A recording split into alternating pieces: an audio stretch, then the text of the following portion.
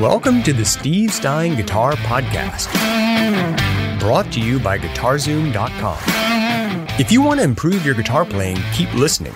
If you want to improve even faster, go to guitar-zoom.com, where you'll find all of Steve's premium courses, masterclasses, and memberships that'll help you quickly and easily improve your playing. Now here's your host, Steve Stine. You're saying hello from, whether it's from YouTube or Facebook or wherever it might be. What we're going to be doing today on this Monday and try and practice for the next week is trying to break up the bigger picture of some of the scale shapes that we tend to learn on the guitar. So let's say, for instance, we're doing E major, right? So we're thinking about E major, and oftentimes what we might do is we might come up here and play, which is perfectly fine, or we might come up here and do what's called a spread fingering, right? Hey, Crispy.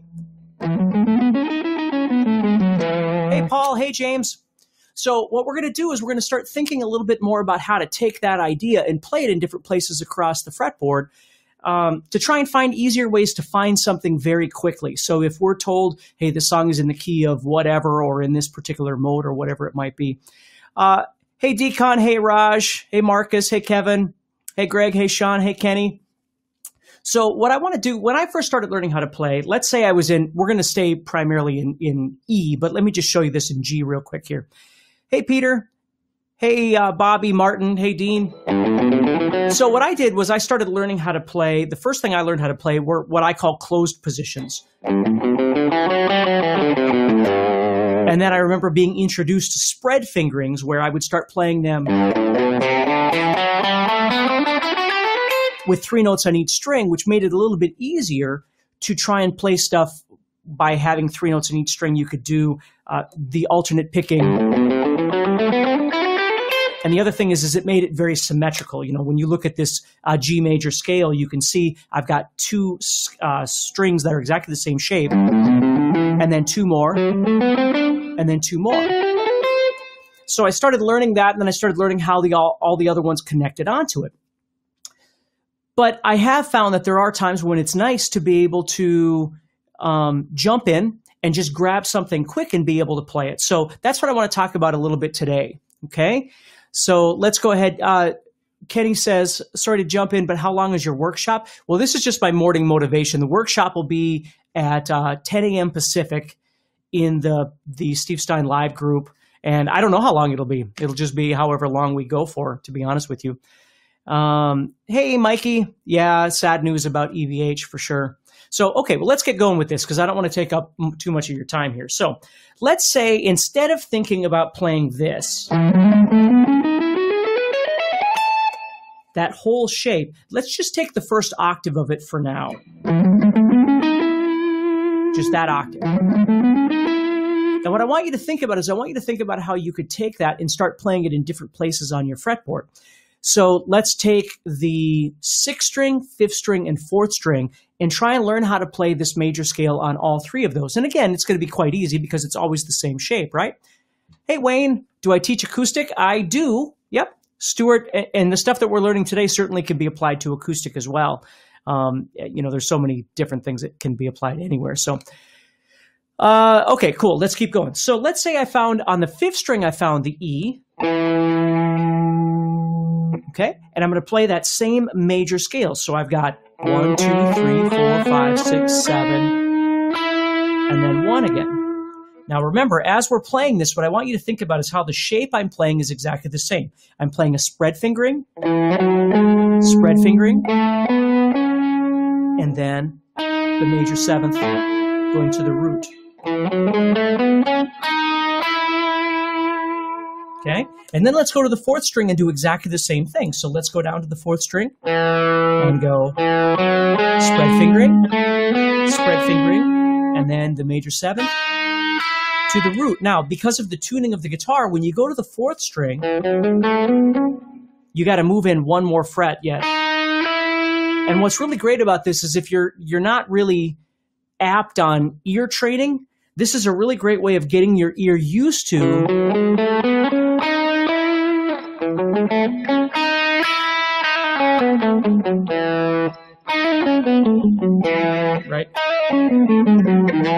getting used to that. So we're just taking a small little segment of the fretboard. Now, we can expand this at any time. We might do...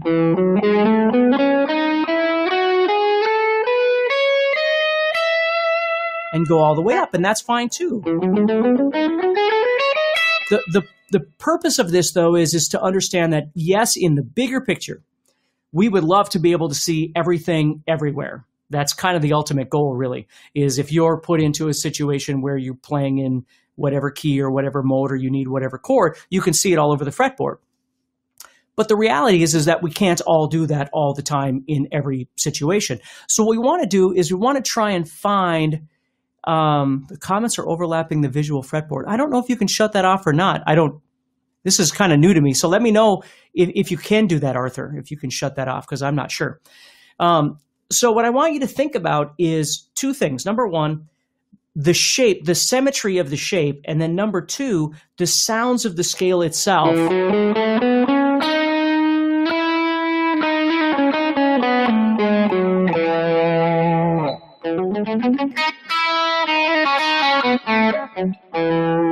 Right? That sort of thing.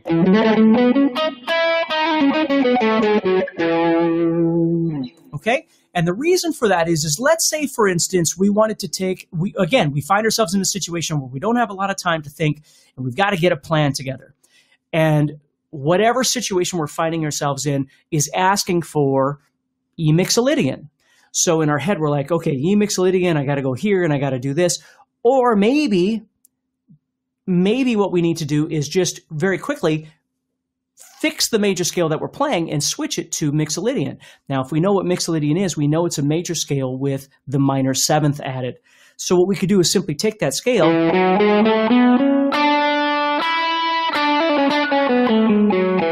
and we could just lower that seventh note. Now, see, right, because we used to be right there, so now we're here. And now we've got ourselves a mixolydian. If you're enjoying this episode and you'd like to support the podcast, go to guitar-Zoom.com and consider becoming a premium member. There are 3 memberships to choose from. VIP, which gives you instant access to a library of short but powerful courses as well as new bite-sized lessons each month. There's also Play Songs that gives you step-by-step lessons so you can learn to play your favorite songs fast. And finally, there's Masterclass, university-level training on everything from soloing to music theory, from blues to home recording. For more info about these memberships and all the premium courses available to you, go to guitar-Zoom.com. Now back to the podcast. Or if you know what Lydian is, Lydian we need to take, we're playing a major scale again with the major seventh, but we need to raise the 4th degree. So we'd have...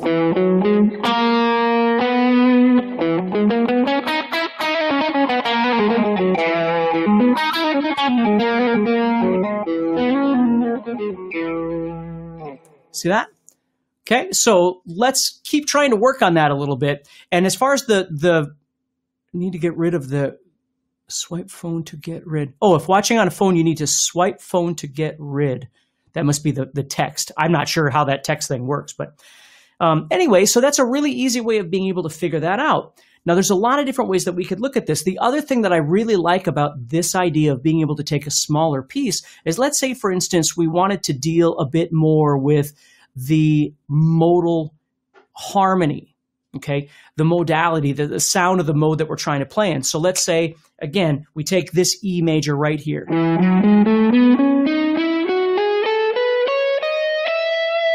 Just that position right there.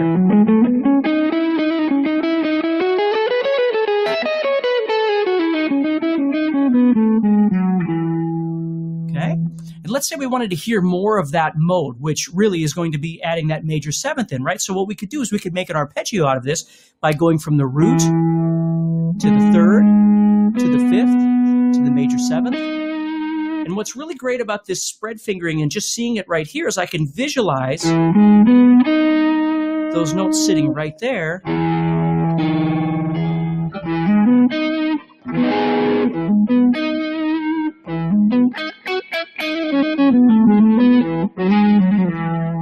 As I play. I can decide what I want to emphasize. So I'm not always just looking at it as a shape, but I'm really trying to visualize the root, 3rd, 5th, and that major 7th, and then I can even keep going and go to the 9th, the 11th, the 13th, and then back to the root again. And again, if you're visualizing this in different places across the fretboard, you might come down here and think, okay, so I got to go root, 3rd, 5th, 7th, 9th. Okay? So, and again, they don't all have to attach together. I'm just trying to get you to think a little bit about trying to find smaller places to do this. So let's, oh, that's funny. So let's say, for instance, we're playing in E minor, right? So E minor, we know we have to have E, F sharp, G. There's our minor 3rd. And then A, B, C. And then D. And so we've got a minor 7th. Well, again, if we can think about that, we can go somewhere else and do exactly the same thing. So you're not always forced to find the E on the 6th string. You can find them in other places.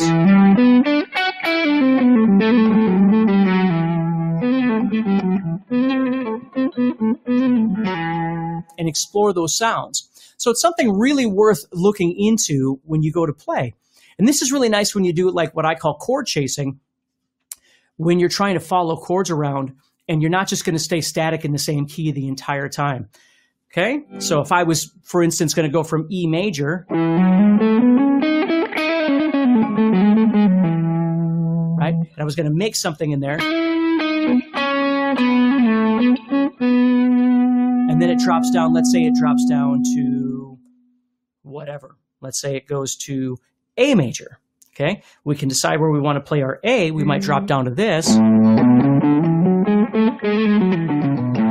And chord chase down there and actually do something in A major, or come up here and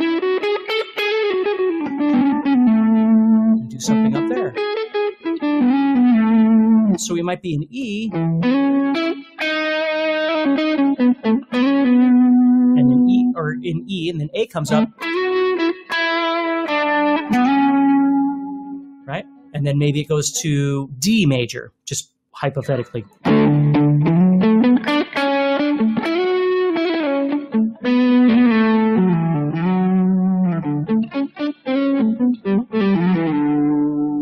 then it goes back to E. We could follow those around, or they could go minor, they could do whatever they want. But we can just follow those pieces around as opposed to having to distribute across the entire fretboard before we actually start playing. So it's something worth looking at a little bit. Hey, Jake. Hey, Steve. Hey, Aries, Kodiak, Wayne, Nico. So awesome that you guys could join me. So let's see, what finger exercises are good for stretching fingers on the fretboard? Well, it's always nice to be able to start doing things like spread fingerings if you haven't done those before. And then I have students start trying to make exercises with those. So you might, like right there, what I'm doing is just going, I'm just inverting the shape, right? Things like that you can do. There's a cool John Petrucci-ish one that you can do where, for instance, what you do is you take your fingers and go 9, 10, 11, 12. I'm on the 4th, 3rd, 2nd, and 1st strings. And then I invert the middle two. And then I invert the outside. And then invert the inside again. And then I move to the next two strings, or move down one string. And then move down again. Okay? And then what you do is you take that, go back to the very beginning again, and you're going to move down your first finger.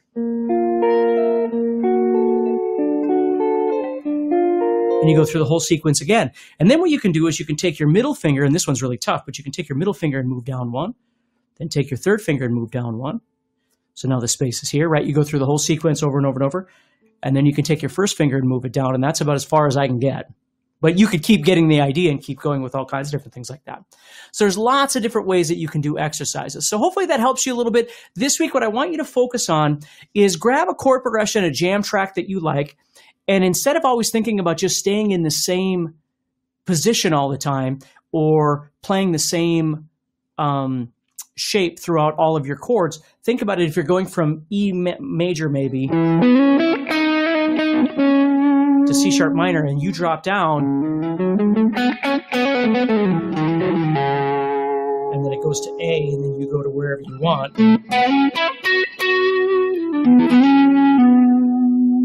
And then it goes back to E. So there's lots of cool ways that you can do this, okay? So hopefully that helps you a little bit. Have a great week and keep practicing. Again, always trying to find something just small that you can add for the week and start exploring and see what you can do with it, okay? So take care, stay positive. Next time on the Steve Stine Guitar Podcast. So let's go ahead and get started. I don't want to take too much of your time, but what I wanted to do today is just focus on some simple harmony ideas so you understand how harmonies work, whether you're dealing with pentatonic or whether you're dealing with diatonic. Hey, Rob. Hey, Emil. Hey, Mohammed. Hey, Robert, Dennis, David. Thank you. Thank you so much. All right, so let's go ahead and get started. So what we're going to do here is let's just start off by understanding the basics, very basics of a major scale. And again, I'm not going to go into a bunch of theory today, although learning your theory of intervals is a very important thing to do. Over at guitar-Zoom.com, I've got courses like all about intervals if you want to learn that sort of thing, or ultimate fretboard connection if you want to learn how everything works together across the fretboard, that sort of thing. Hey, Ray. Hey, Vadoon. Extranet1. Al. Scott says, doing great, bro. It's chilling 32. Yeah, I get it. So this is a perfect time to learn. So let's just start off by doing this. Okay, let's say we're dealing with a G major scale. Okay, so what I'm doing there is, again, keeping things very easy and playing the notes G, A, B, C, D, E, F sharp, and G. Now, if we talk about this in terms of intervals, what I'm doing is I'm playing the first note, which is unison, and then I'm playing the second note, which we call a second, in this case, a major second, and then a third, which in this case is a major third, the fourth, which is what we call a perfect fourth, the fifth, which we call a perfect fifth, the sixth, which we call a major sixth, and the seventh, which we call a major seventh. But for now, just think of this as 1, 2, 3, 4, 5, 6, 7 of the G major scale, okay? So what we're going to do here is we're going to talk about harmony. Now, the harmonies we're going to talk about are basic harmonies that you can use and how to apply those to your fretboard. So we're going to talk about the root, the third, the fifth, the octave, and then what we're going to do is at the end of this, once I've kind of explained this to you, we're going to talk about parallel, what I call parallel harmony as well, which is outside the normal harmony. Hey, Steve Stine here from guitarzoom.com, and thank you so much for listening to this podcast. If you enjoyed this episode, can I ask you a favor? Please subscribe, leave a review, and share it with a friend. Your feedback means more to me than you'll ever know. And be sure to check out my YouTube channels where you'll find over 1,000 videos to help you with your guitar playing.